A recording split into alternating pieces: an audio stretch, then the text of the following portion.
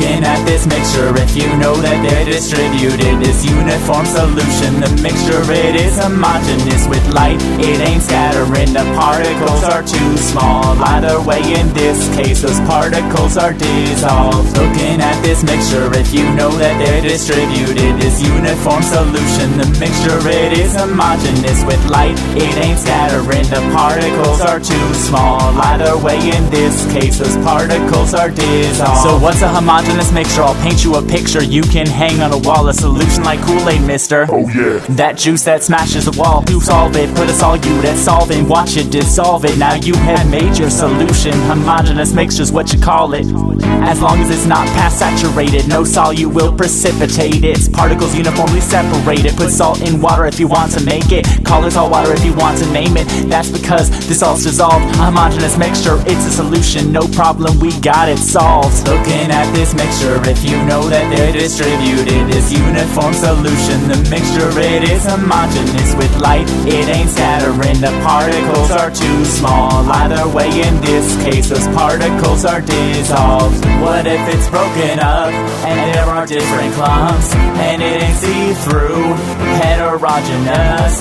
There are two kinds, we gotta learn them. Some are called colloids, the others are suspension. Heterogeneous. Let's mix it up. Heterogeneous means different. These mixture spreads are so uneven. The chunks of solutes are so large that we can see them. Colloids are the first kind. They spread almost evenly, but shine a light through milk and you can see that beam easily. Suspensions have layers, but also wash and mention. They can also look like colloids, but only when you shake them. The particles are too large with two different properties, like dust in the air. In time they separate properly. Looking at this mixture, if you know that they're distributed, this uniform solution, the mixture, it is homogeneous. With light, it ain't scattering, the particles are too small. Either way, in this case, those particles are dissolved. What if it's broken up and there are different clumps and it ain't see-through? Heterogeneous. There are two kinds, we gotta learn them. Some are called colloids, the others are suspension.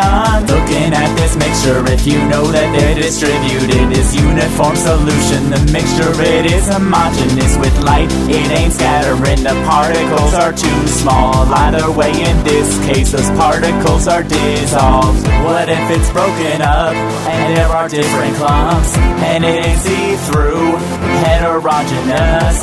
There are two kinds, we gotta learn them. Some are called colloids, the others are suspension.